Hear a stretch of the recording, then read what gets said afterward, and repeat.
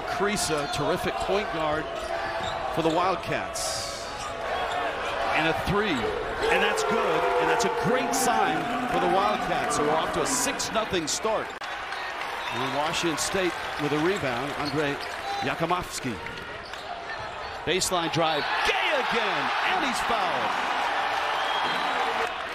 And rebound and go. Here comes Arizona. Ramey in transition. Trailing is Henderson for a three. Got it.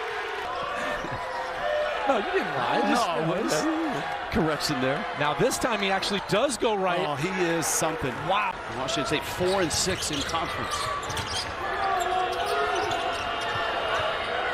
There, that's the high-low where you get Yaki. And he's done an incredible job. A team that I think a lot of people thought was top 20. Larson, nice catch and finish by Courtney Ramey. And let's see what Washington State, how can they get shots with Gueye out of the game? He's really the facilitator for everyone. How about a back cut and a sweet left hand by Powell, and that's Jong with the pass. So he's ready to check in. He went into the injury tents, which they have here. And he has emerged. That's blocked. That's Jong. Here comes Powell. Mullins trying to get off a screen.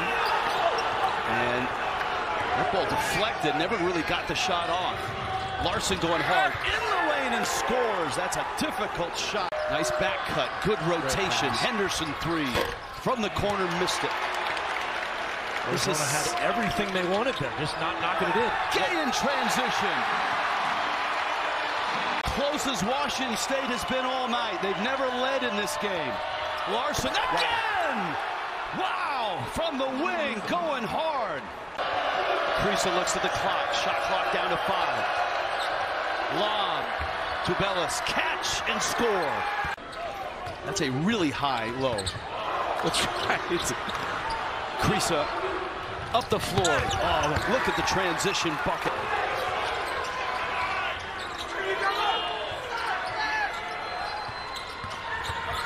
Boswell, yes.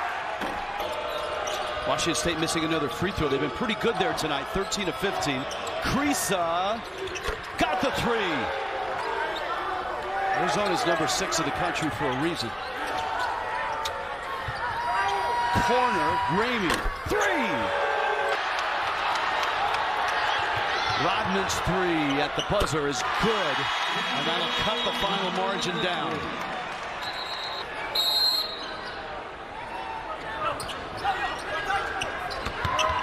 Larson will have it, and Arizona gets the win.